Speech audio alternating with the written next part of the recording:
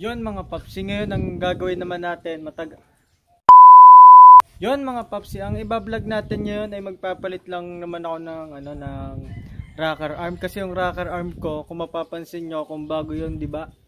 Malapad yon. Then dapat pantay yung pudpud niya.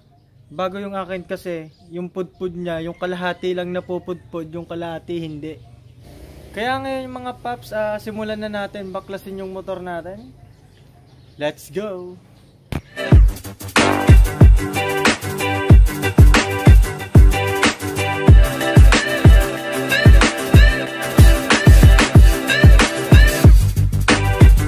Ngayon mga papsi, baklasin na natin itong head natin. Itong head lang yung babaklasin natin mga papsi. Saka itong carburetor natin mga papsi, tatanggalin natin. So ito, tsaka itong elbow ng tambutso natin. Yun lang. Yung mga papsi ko, kuha lang ang pangkalas.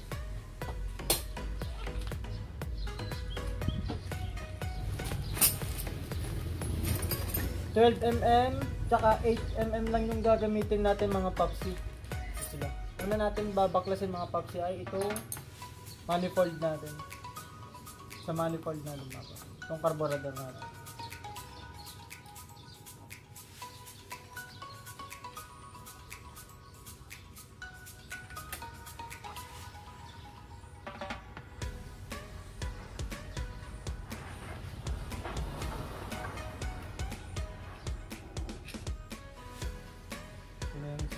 Dito lang natin nilagay sa baba.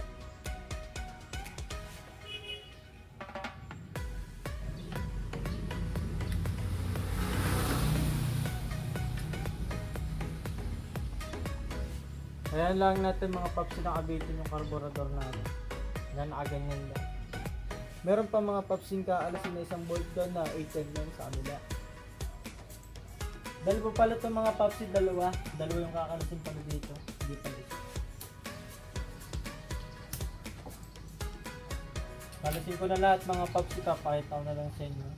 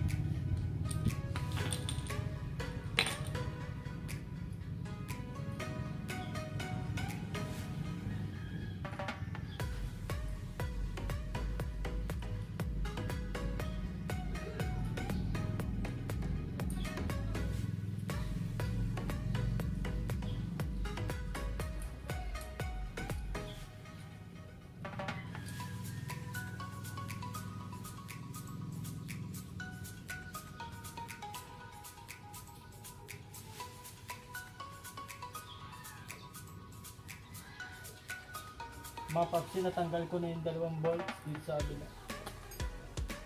Kumuha ako mga papsi ng martilyo para tukudan yung motor natin sa ilalim.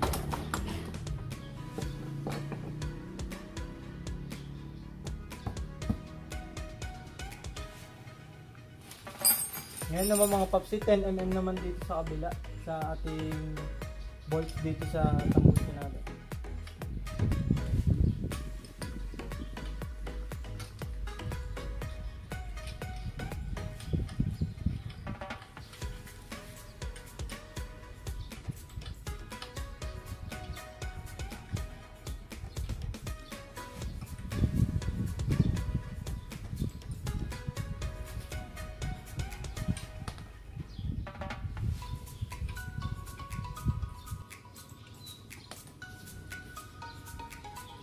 Tanggal na din natin mga papsi.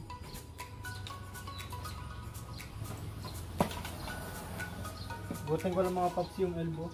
Bago ang sunod natin gawin mga papsi sa kabila ay yung pambangkas sa kabila mga papsi ay sa magneto natin, taklob ng magneto natin ay 10mm, tsaka ang pang-ikot natin sa loob ay 14mm. Bago dito sa ating sprocket dito sa loob, yung pinaka-sprocket ay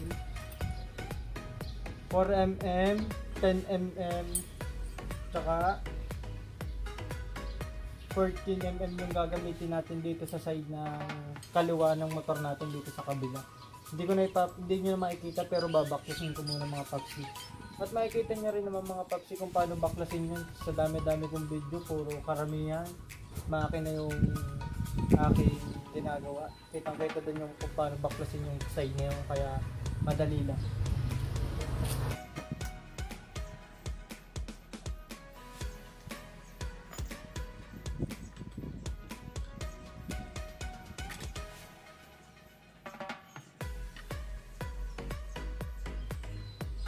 17mm pa lang nga mga paps yung sa magneto natin, nakalimutan ko, sorry.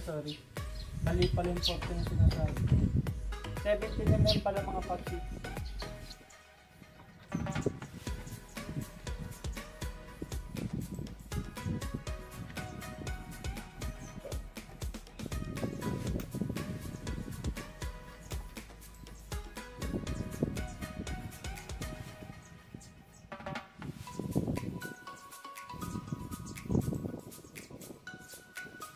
Dito lang ulit natin lagay mga paps. Pagsama-samahin natin para hindi mawala.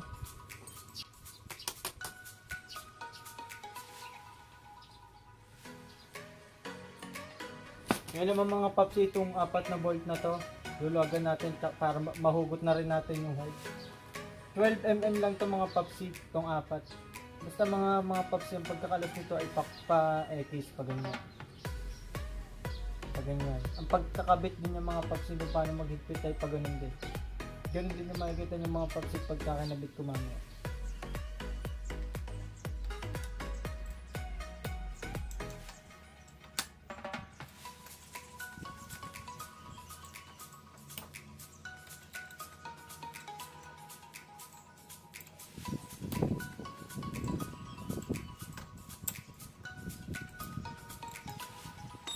Yung mga papsi kaya na ng kamay. Sinulagan na natin.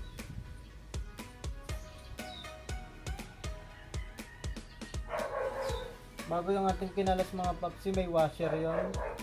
4 din. Huwag natin kalimutan lagyan ng washer yon.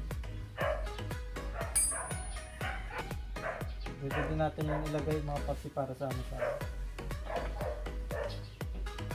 Kung maaari mga papsi, pag magkakalis kayo ng ganyan ay may basahan kayo para hindi kayo masyado madumihan. Katulad ng mga papsi, hindi masyado nadudumi. Para hindi rin madumi yung mga tools nyo, tsaka yung mga ganito para hindi madumihan lalo. Yung gagawin natin mga papsi, susubitin natin sunggit lang to gamit ng flat screw.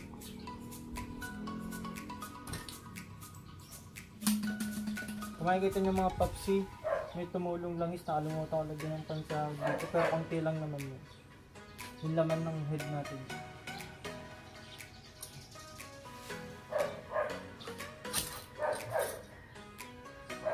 Nahugot na natin. So yung ating, kung magkakalis kayo mga papsi, huwag nyo natanggalin to para sakto na dun sa pinaka-timing natin mga papsi. Yun lang naman yung aking pinaka-tip doon lahat ng gagawa.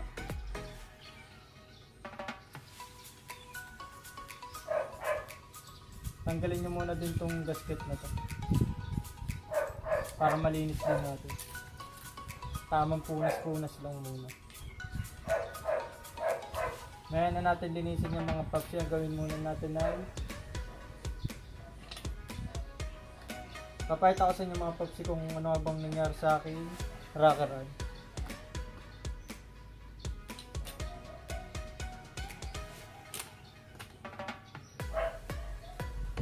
Kung ayaw matanggal mga yun, matanggal na pala.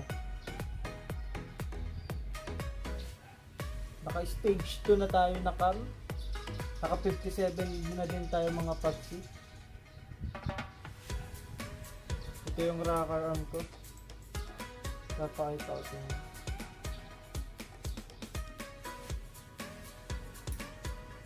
Babaklasin ko muna itong mga papsi.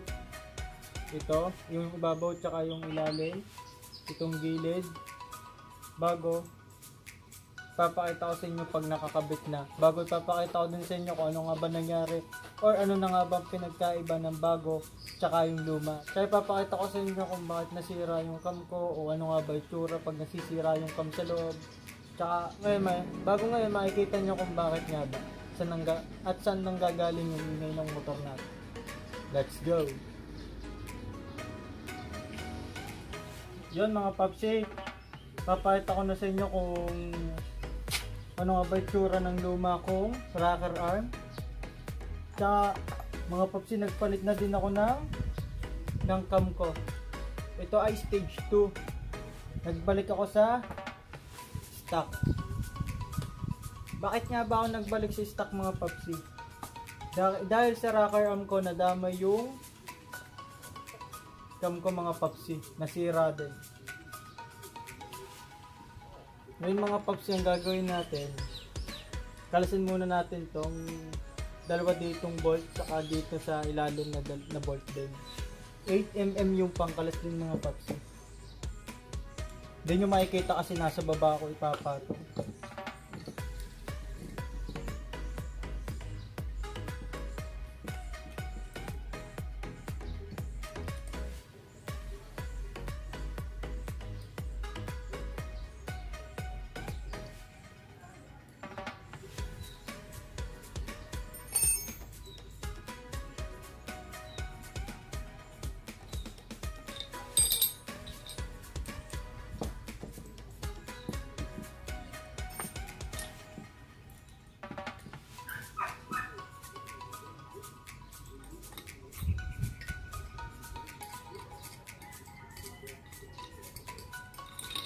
Yung mga Papsy, natanggal ko na. Nakakabit na yung bagong rocker arm. Ang binili kong rocker arm ay yung pang smash. Ito siya. Papakita ko sa inyo mga Papsy kung ano nga ba itsura nung luma. Ano na nga ba naging itsura ng luma. Ito siya mga Papsy.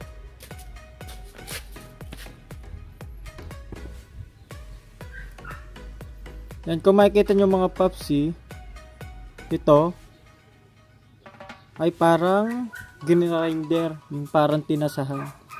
Tsaka ito. Yan o.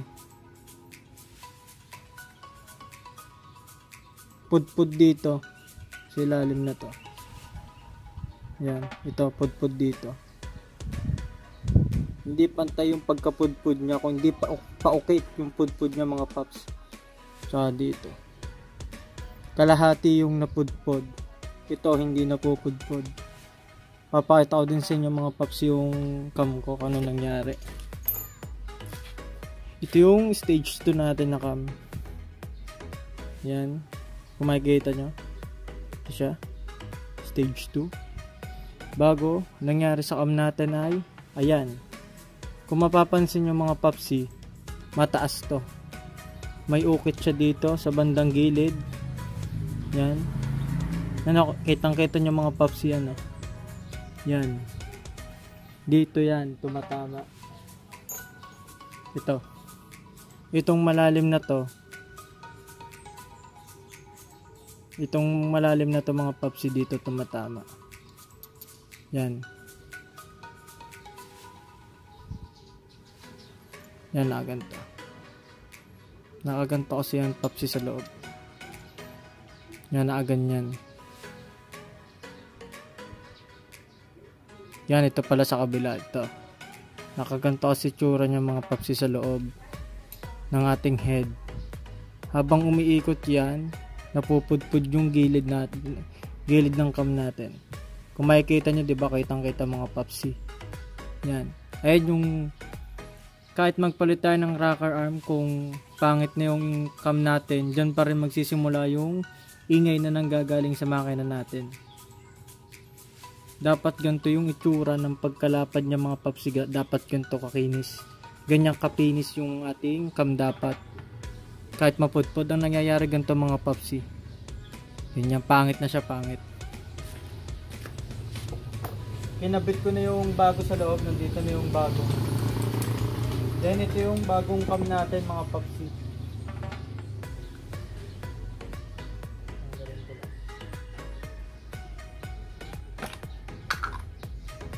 siya mga Papsy.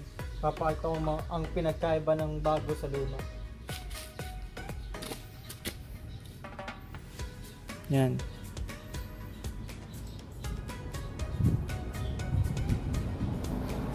Yung bago, makinis. Makinis na makinis. Dapat na ganyan yun. Itong luma natin, kung mapapansin yung pangit na, diba? Dahil yan sa rocker yan, ikabit na natin tong stock na to. Stock lang to mga paps. Dito katulad ng stage 2.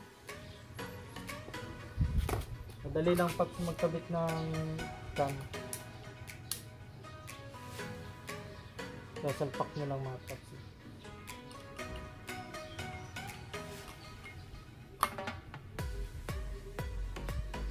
Pagkasalpak mga Papsy, check nyo yung clearance dito. Ano? Maalog ka, maalog. Kasi yan, pagka hindi maayos yung tune-up dito mga Papsy, ito yung ingay. Yan. Ganyan na. Mabilis kasi ang galaw nito sa loob pag umaandar mga Papsy.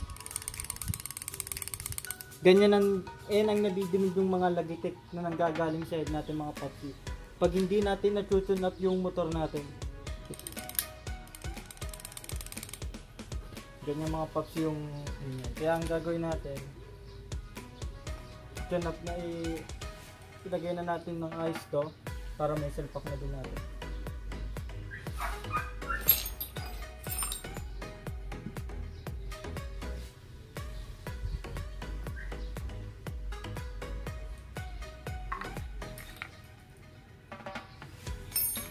$9mm lang yung mga Papsy dito. 9mm. Ayusin ko lang natin.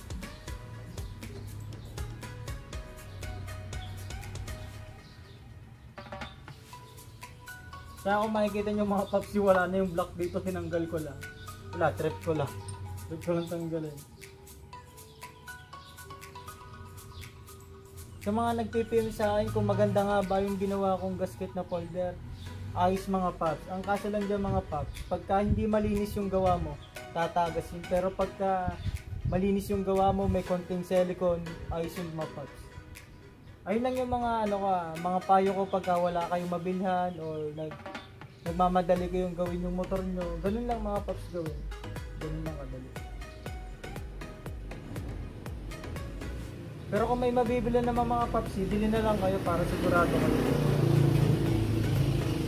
Baka mamaya may mag-comment na naman sa video ko na nagtuturo ako ng pamali-mali. Kala mo naman ang gagaling din nila eh. Hindi lahat ng tao perfecto, diba?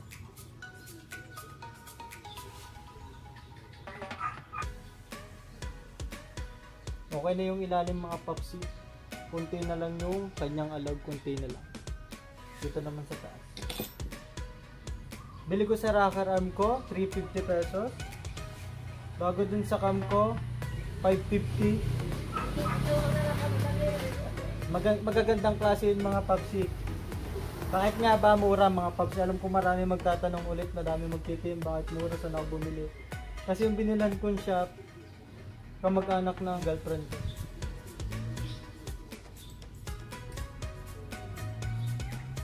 Kay Kuya Dong ako bumili.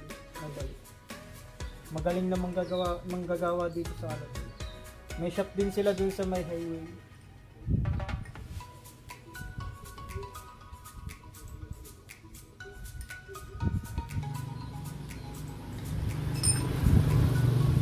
Ngayon mga Papsy, okay na.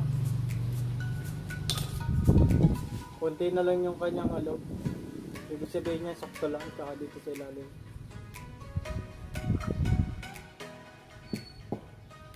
Kabit na natin yung mga taklob mga Papsy. Bilisin yung mga Papsy dito. Huwag kalimutan yung o-ring mga Papsy. Kaya nagkakatagas yung motor natin, gawa nitong o-ring. Pag tumatagas yung motor nyo, pag nakita nyo galing dito sa taklob na ganito mga Papsy sa ilalim, palitan nyo lang siya ng o-ring. Itong block na to, itatanggal naman to. Yan. Ito yung o-ring mga Papsy. Linisin nyo lang siya saka yung pagkakabit.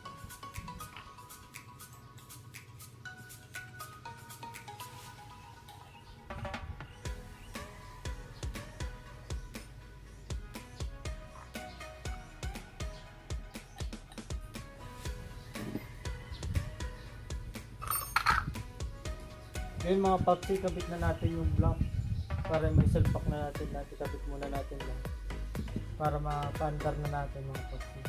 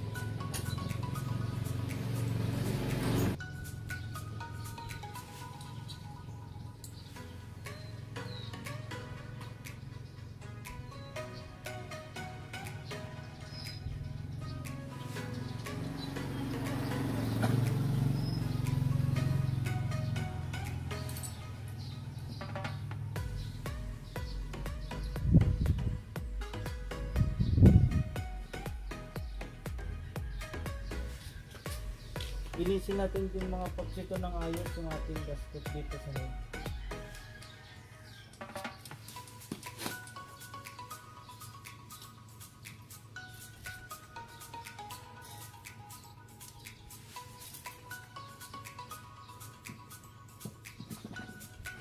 Huwag din natin kalimutan mga Papsy yung dowel.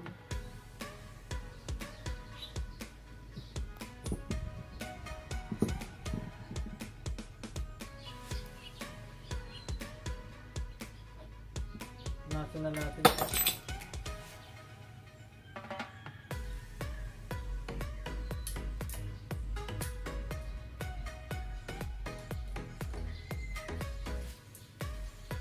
Magkaabit kayo ng mga Papsy ng block, huwag niyong kakalimutan yung timing guide natin sa ilalim.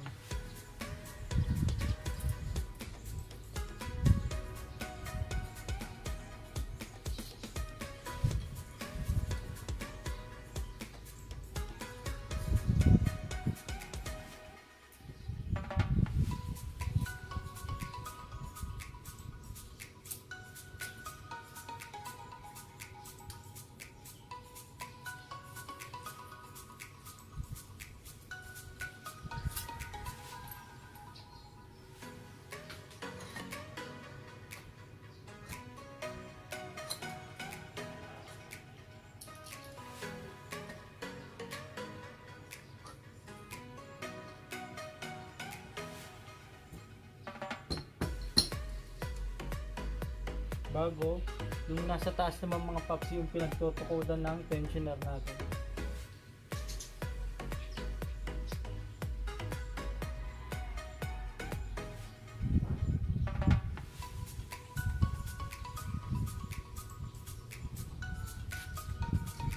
Lagay muna natin mga Papsy yung 4 na bolts. Yung washer muna mga Papsy, 4 din.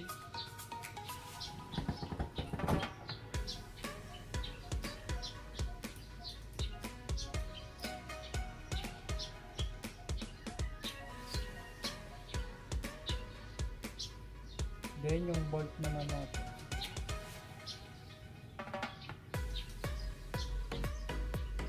Paekis yung higpit mga Papsy. Yung saktong higpit lang mga Papsy, wag yung parang nakapix ng higpit.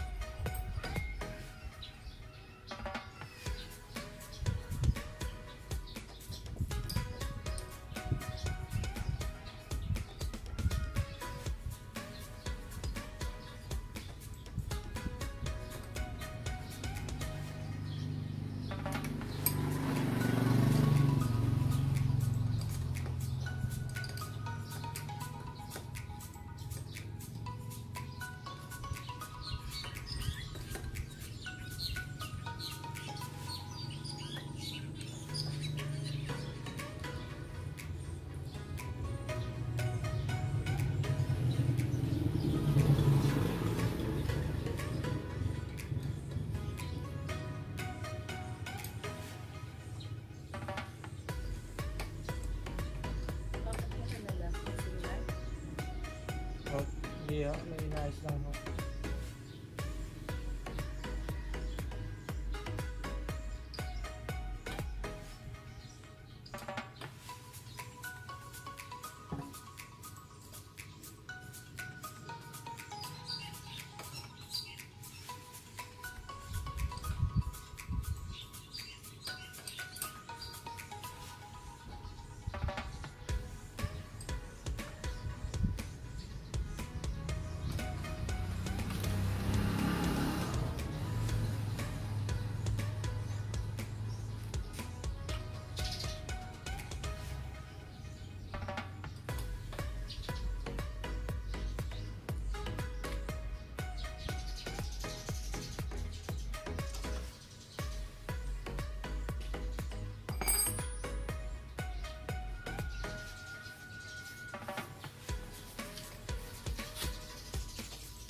Pagka na-explitan na natin itong apat mga Papsy, lagay natin yung isang bolt dito.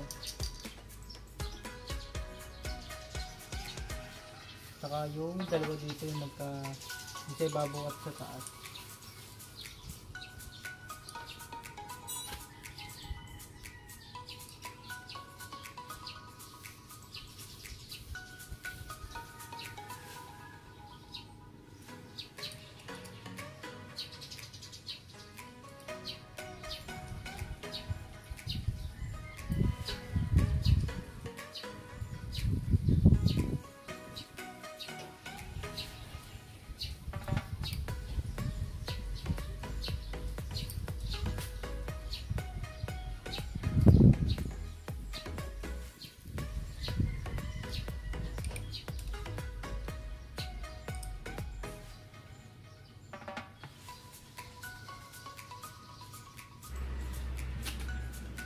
Ngayon mga Papsy, kabit na natin to.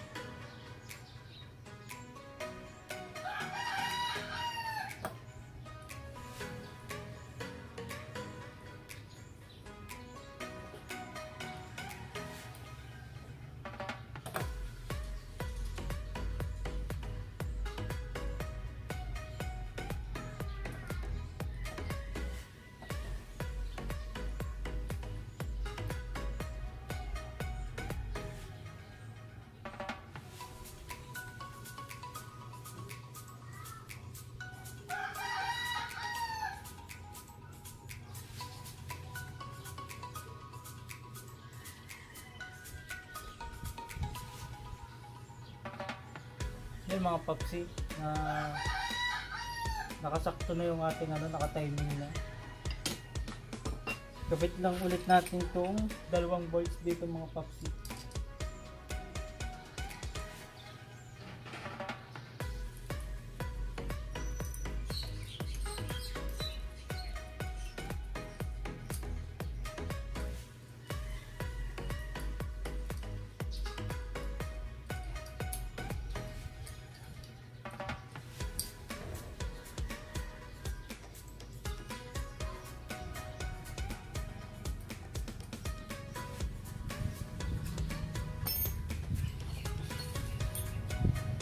Kabit na natin itong tensioner natin mga Papsy.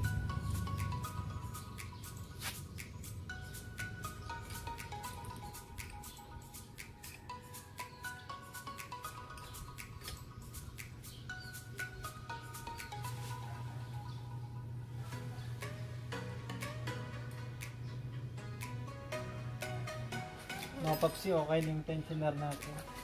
Sakto na yung higpit dito mga papsi. Ngayon mga papsi, lagay na natin yung taklob dito. Punasan ulit natin.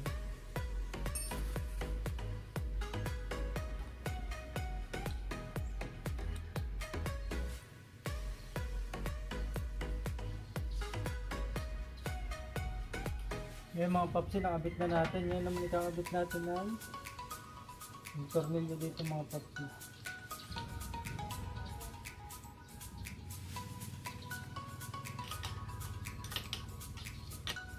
Pagkalagay natin mga papsi dito, dapat yung saktong higpit lang.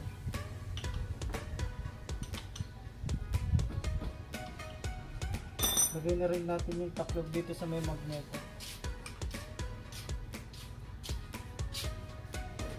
Saktong higpit lang mga papsi.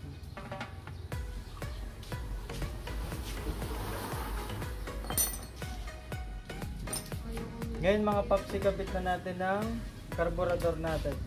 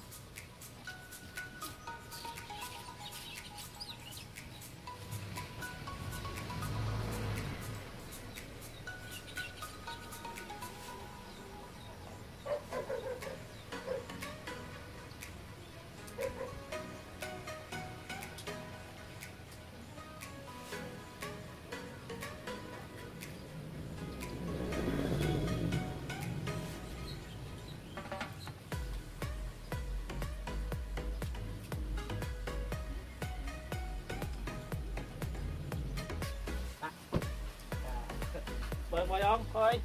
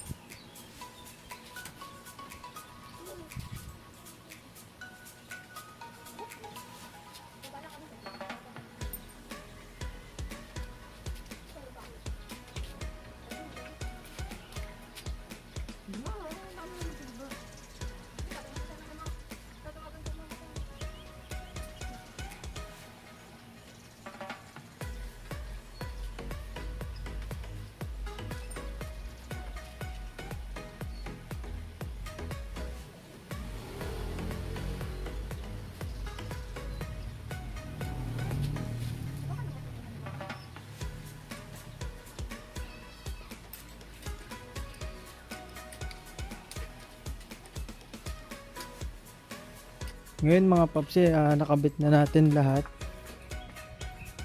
Nakabit na natin yung carbs, yung tambutso natin, yung taklob dito, yung bolt dito, yung taklob dito, yung ating bagong cam, yung ating bagong rocker arm, nakabit na natin, yung tensioner natin, yung bolt ditong dalawa, tsaka yung isa dito, bali tatlo.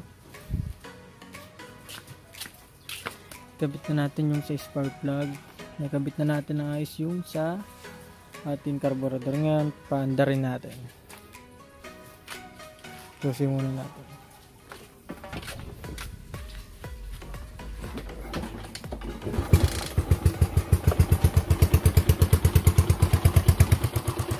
Tahimik na siya Papsy, wala na masyadong lagitik.